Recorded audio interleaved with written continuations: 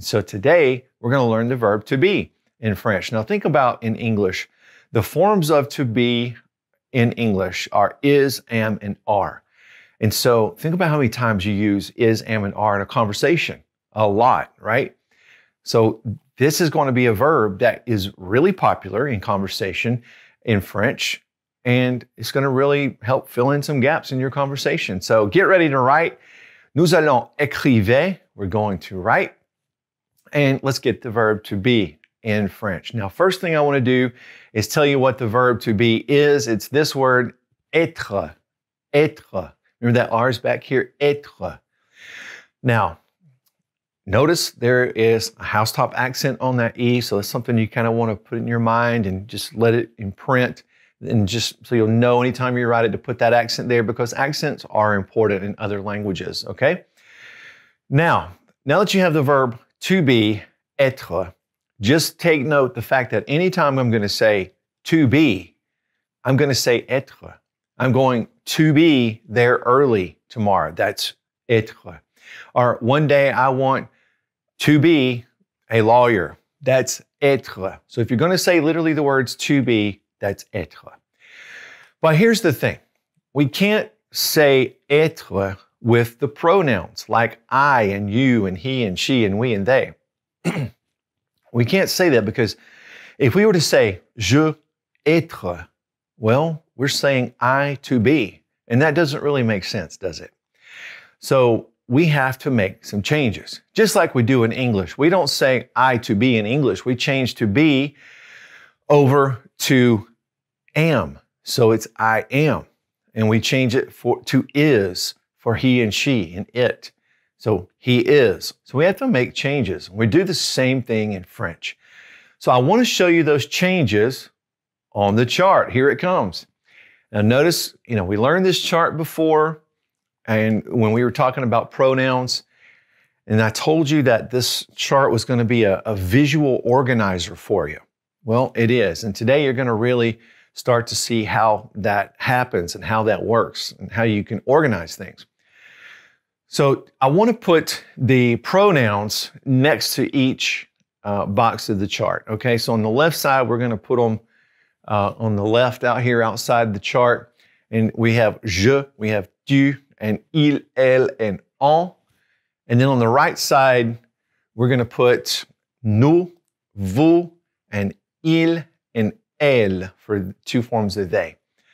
Okay, now I'm going to tell you each word that goes with those pronouns. In other words, these are the forms of être that we would use with each one of those pronouns. Make sense? All right. Now, so on the top left, with je, we would use this word, suis, suis. Remember that U, I sound has that oui sound, like we're saying oui. Yes. Okay, so je suis. Je suis, not saying that S at the end. Consonant at the end, we're not going to pronounce it. Je suis. So that's how you say I am. So the I is je and the suis is the am. Okay, now let's move down to tu. We're going to put the word est, which is es. Tu es. And we're not going to say that S at the end again, just tu es. All right, now on the bottom left, we're going to put one word, and that is also but we're going to spell it E-S-T. Now, E-S-T, goes with il, it goes with elle, and it goes with on. So now you're kind of starting to see we're grouping il, elle, and on together. It's because they use the same stuff. They use all the same tools. So he is would be il est, she is would be elle est, and one in general, just a person in general, on est. On est. Okay, now let's go to the top right. The nous form is going to be some. Some. Okay, so we are is nous sommes. Nous sommes. Now down below that, the vous form is être. Être. It's got that same accent as être itself, to be. So vous êtes, that's you are, plural, talking to a group of people, or it's you are, vous êtes, talking to one person that I want to show respect to. Okay, and then at the bottom right, we're going to put the word sont, S-O-N-T, sont. So that goes with il, the guy or mixed gender version of they, and elle, the just girls version of they. So ils sont, they are, and elles sont, they are. All right, now I want to give you just a couple of phrases that use these in context. And in order to do that, I'm going to teach you this word de, D-E, de. That means of or from. So we're going to ask someone just a simple question, where are you from? Now in French, we have to flip it around and say, from where are you? From where are you? So that would be de, and then after that, you have the word où, which means where, and then I would just simply say, are you? But here's a rule that we're going to talk about again later. I'm going to go ahead and tell you.